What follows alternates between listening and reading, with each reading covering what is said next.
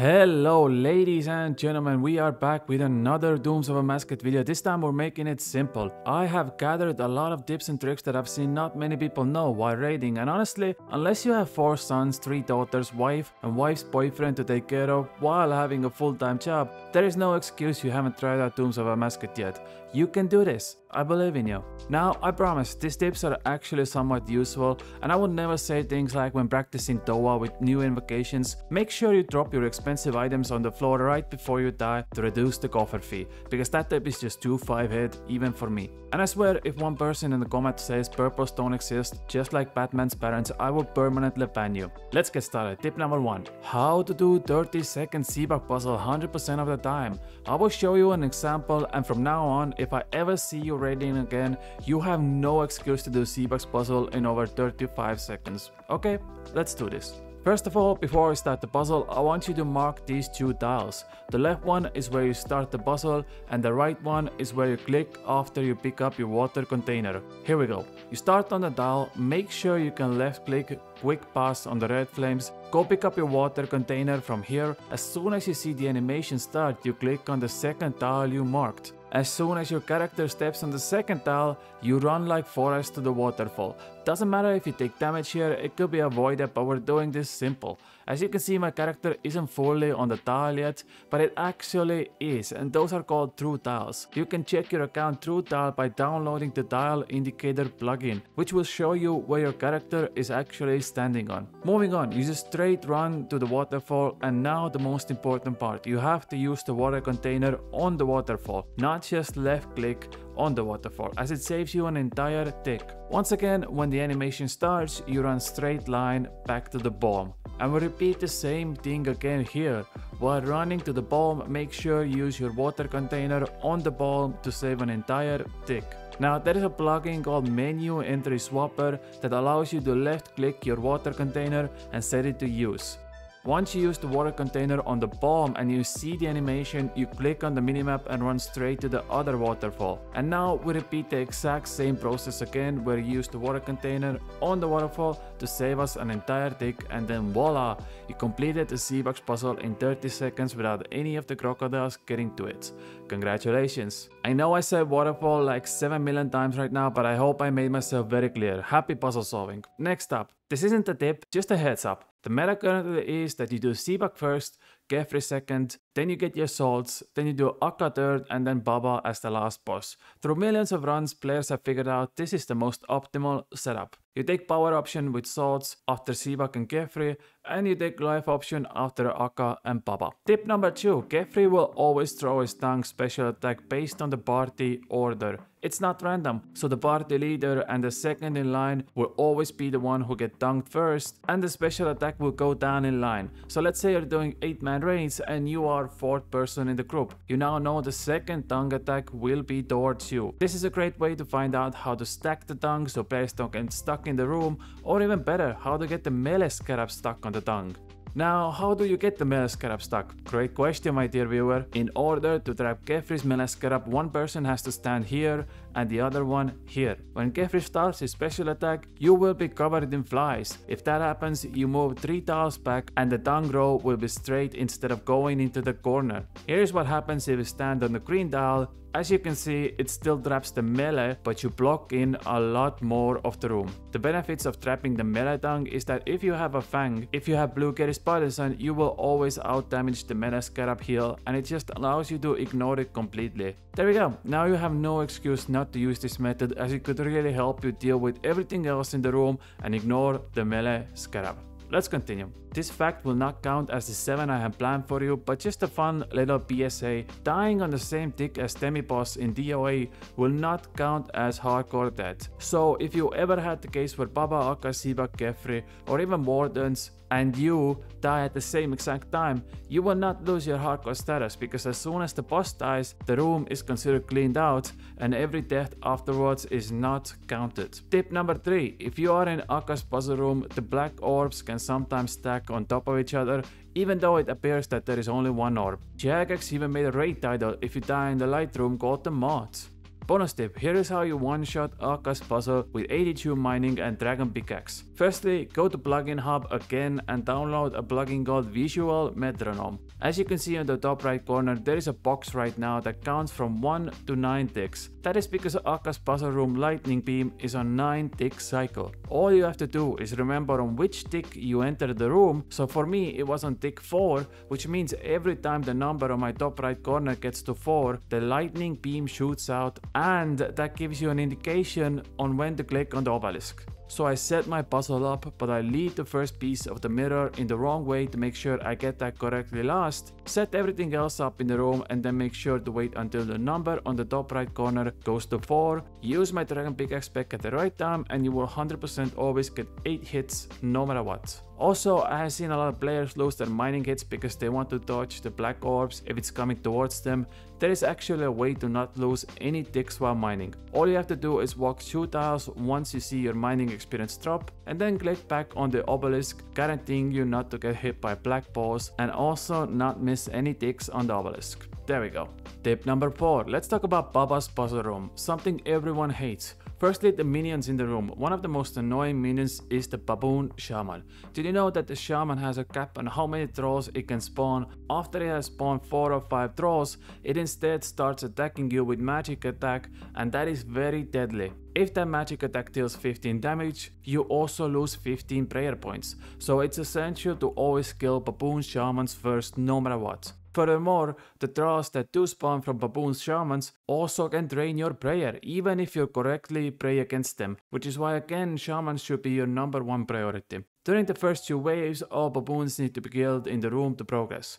During waves 3 to 9, a single baboon can be left alive to progress to the next wave. In wave 10, 2 baboons can be left alive to progress to the next wave. To clear the challenge, however, all enemies need to be killed. After wave 6, slightly stronger combat baboons will start to spawn. The site in Baba's room, aka the leader who has to make the call, will change randomly every 30 seconds. However, the first site will always go to the player who enters first in the room. The callouts, if you don't have a voice chat, goes as follow: V for vents, P for pillars, and DD for corruption. Corruption spots are usually either the south side of the statue in the middle marked with the tile, or the west side if the south side is occupied by venom. Now let me give you a quick tip while hunting Baba himself. Everybody knows that when boulder attack comes, the most deadly attack by Baba, you can use the big pile of rubble to absorb basically all damage, or the sarcophagus to absorb 50% of the damage. But you can also use Baba's small baboons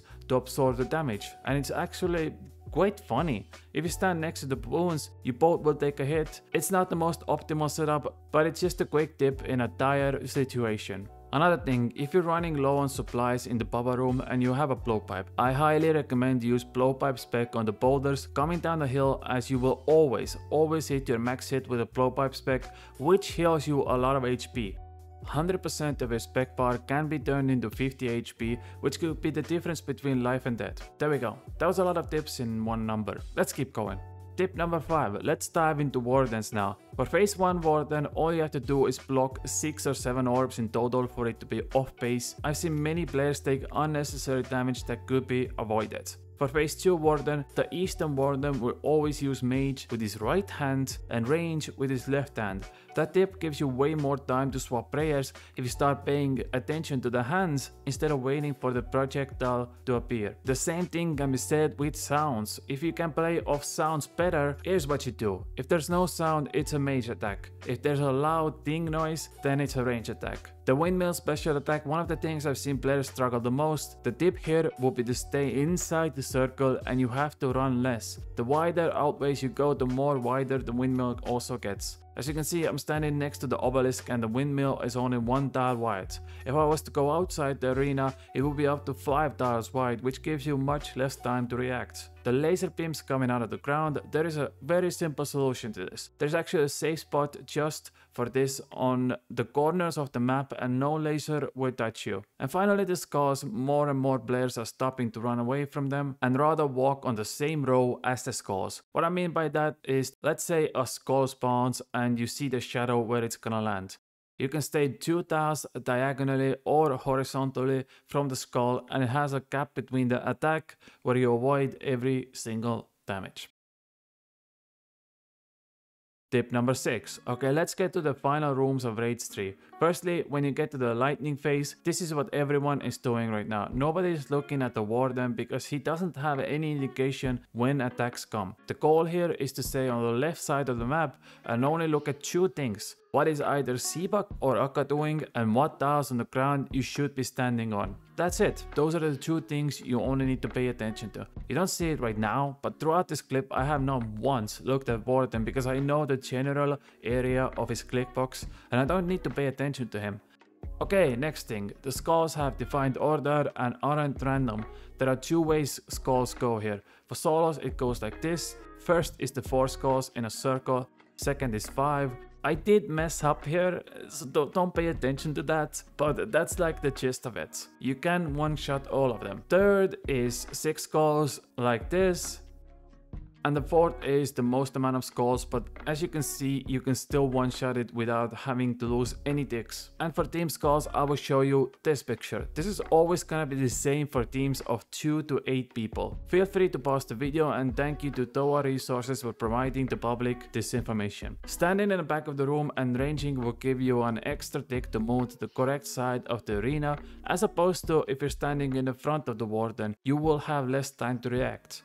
The Warden's defense level on both phases can be lowered by maximum of 60 with BGS. This goes for both phases, at the start of the fight and at the last phase, as we call it. Holy moly smokes, what is going on? I don't know what's happening phase. So for both of them, make sure you use your BGS, and I highly recommend you not use Dragon Warhammer as it lowers based on percentage defense, and every single boss in Raids 3 works off flat defensive rate, where BGS shines more. Once you follow all of these runes, your raid time should always go down by a few minutes, which means in the long term you will have more chance of getting purples. Okay, and time for the final tip, tip number 7. Let's talk about yellow Keris Partisan and how it's one of the most OP items in raids, and if you have that, you should always have it in your inventory when you go raiding. It has total of 4 different effects in the raid, which is nutty. So let's go over all 4 of them and see how they do. Firstly, it deals 33% bonus damage against Kephri. Easy to understand. Also, it has a 1 in 51 chance of dealing triple damage, and trust me, I've seen people hit 150s with that. It's absolutely crazy. The second unique effect is that it has 25% increased accuracy to targets that are below 25% health. So it's a really good KO weapon for Kephri as well. And thirdly, whenever you kill a target, you will restore 12 hit points at the cost of 5 prayer points. This effect can also overheal you. So you know those little annoying swarms at Kephri? Every time you kill one of them, it heals you for 12 HP, and also Blood Fury works fully off this, so you can basically get over 20 HP back by just killing one swarm. You should never have less than full HP in this room. And fourthly, the most OP special attack in raids, the yellow Keris Partisan 1. You lose 50 prayer points, but you gain full HP that overheals you, it will cure your poison and venom, restore your run energy, and most importantly, it restores all your drain stats. So let's calculate how OP this is. Firstly, the cost. 50 prayer points equals to 2 doses of prayer potion inside the raid, which costs you around 5k. Let's call that 100% of the cost. What you will get back as the maximum potential is around 1.5 brews worth of HP, which is the most common food used in raids, which equals to 12k GP. Then it will also cure your venom and poison, which equals to about 3k GP in costs. And you will restore your run energy, which equals to 1 dose of stamina potion, aka 2k GP. And finally, it restores all your stats, which on average 1 dose of super restore potion does as well, which is also the most common item people take to raids, and that costs 3k GP. So for 5k cost, you will get maximum value of 20k GP back per special attack cast. Now, I will say that you won't always get maximum value of this. What makes this weapon so special is the versatile options you have. You can just poke it in Kephri's room and get full HP. You can use the special attack and use it as an extra pseudo ambrosia dose. You can use it as a KO weapon in Kephri as well, or just an overall DPS weapon in lower raids. It even works on Baba when you want budget setup because it's a stab weapon, which Baba is weak to. So even if you don't get maximum value every time, I still always take that weapon with me because that one extra inventory slot makes up for all the benefit it gives. You never know when a raid could go slightly wrong, and it's good to have that backup with you. I save on supplies, it's a decent mid-level weapon, especially for Iron Man who lacks supplies. The downside is it might take you multiple raids before you get the yellow jewel. The upside, however, is it doesn't matter what raid level you do, you will always have the same chance of receiving the Keris Partisan crystals from chests. And there we go, those were my 7 tips for Dooms of a Mascot, with some extra spicy ones added in. I hope you learned something from this video, and if you want to support me, I just started my own Patreon. It's patreon.com/Kriibus. I thank you so much for watching this video, and here's a free kiss for you. Mwah. Bye!